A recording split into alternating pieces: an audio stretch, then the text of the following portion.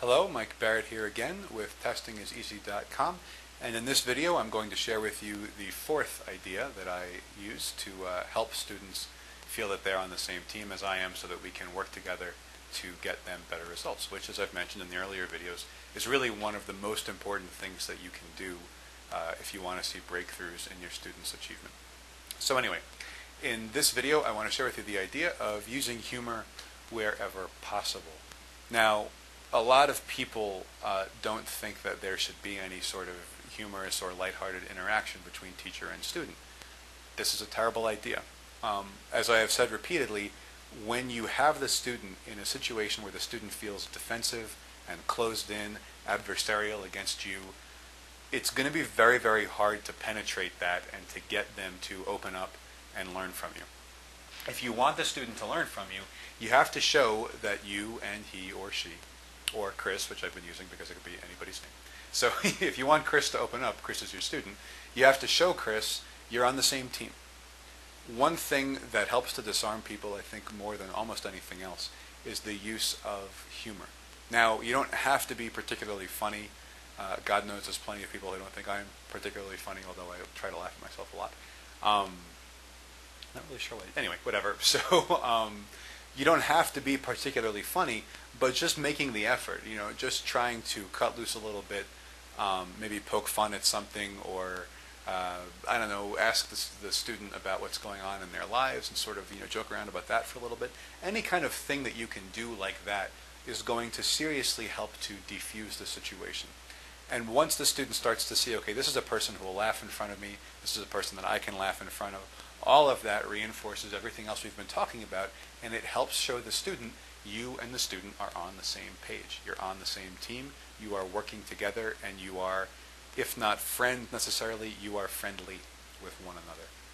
And that's going to go, again, a long way towards taking down those defenses, helping the student to open up. Now, you might be asking yourself, well, how can I become funny? If I knew, I would tell you. I don't really know, obviously. Here are some things you can do. You can try to watch funny movies. You can. This is really big, actually. A lot of people don't pay attention to this, but if you are working with people of a particular age group, if you're working with high school students or middle school students or college students or adults with families or whatever it is, you want to find out, what do those people like to do?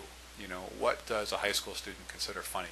And even if you don't think it's funny, you should go watch some movies that type of person might enjoy, that your students might mention in class. You should try to expose yourself to some degree to what those people like. What do they find entertaining? Whatever. How do they like to pass the time? And then you can make passing reference to those things. You can perhaps use maybe inside jokes or any types of things along those lines. And I'm not trying to suggest that you manipulate people. It might be coming across that way. It's not what I mean at all. What I mean is, you're trying to get through to this person. You're trying to connect with whoever the student is, with our good friend Chris. And you're trying to show Chris, here's how I can help you get better at whatever Chris-like things you're faced with.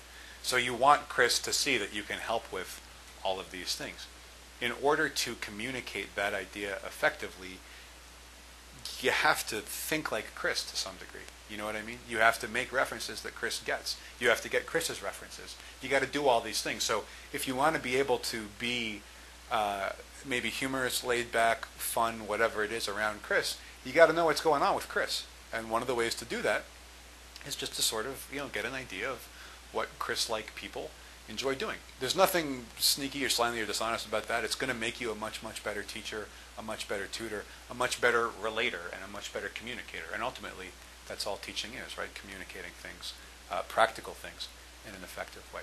So, one tool then, again, like I said, is to go out and try to immerse yourself in the types of things that Chris and Chris's friends might find humorous.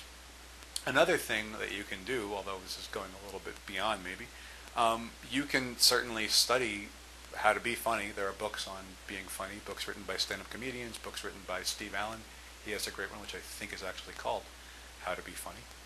And believe me, there's few things that are less funny than a person who tries to force being funny. But just sort of opening yourself up to these ideas, and trying to be more laid back, a little silly sometimes, a little nonsensical, willing to laugh at mistakes that you make instead of pretending like they didn't happen.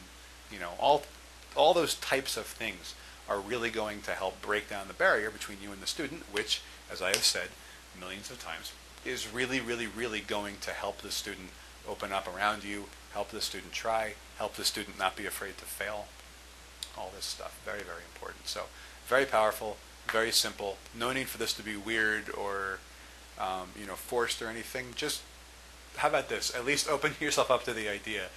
Students can be funny, and you can be funny around them. Just kind of let that go from there. Okay, so thanks very much.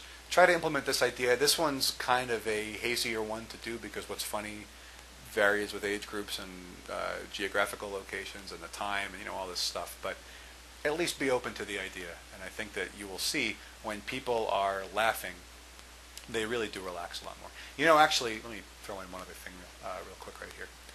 I am an SAT tutor and an LSAT tutor, GRE, GMAT. I do all those tests, ACT, PSAT, subject tests, AP tests.